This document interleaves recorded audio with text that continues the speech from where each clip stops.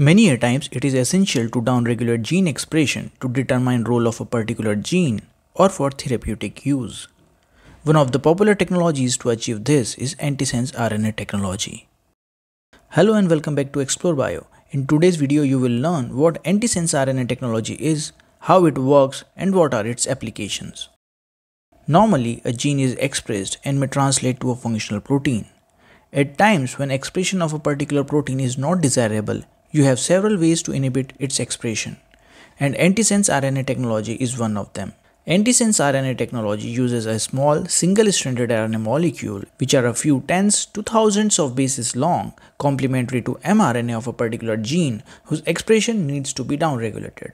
It is named Antisense RNA because it is complementary to the mRNA, which is commonly called as sense strand that codes for protein. The antisense RNA molecule is artificially introduced into the cells and it specifically binds to the target mRNA based on sequence complementarity in the cytoplasm of the cell, and it results in downregulation of gene by one of these two mechanisms.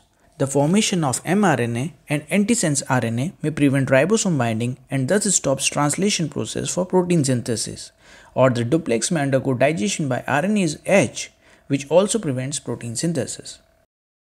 But there are several challenges with this technology. First, sufficient amount of antisense oligonucleotides must be administered to the vicinity of the target cells, and more importantly, it must be taken up by the cells. This challenge can be overcome by using lipid complexes.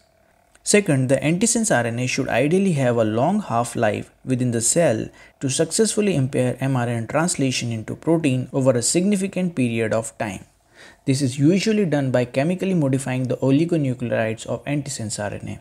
Finally, the oligonucleotides must be non-toxic and should be highly specific so as not to interfere with the other cellular functions. Coming on to the applications of antisense RNA technology, there are basically two major applications of antisense RNA technology.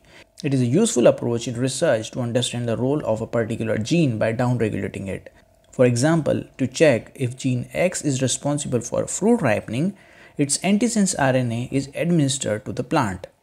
The antisense RNA will form a duplex with mRNA of gene X. If this results in delayed fruit ripening, then it shows gene X is involved in ripening process. A well-known example of this is flavr savr tomato, in which polygalactourinase gene was downregulated using antisense RNA. Antisense RNA can be used as a therapeutic tool to treat various diseases in humans, including cancer, viral infections, neurodegenerative diseases like Alzheimer's and Parkinson's. To sum up, antisense RNA technology is a powerful way to downregulate a specific gene by inhibiting protein synthesis or mRNA degradation. This makes it a useful tool to understand gene function, alter characters, and treat various diseases. If you like the information, do check out my other interesting videos on techniques, markers, diseases, research and publishing, AI tools, plant tissue culture, genetics, nutrition and health, and lot more.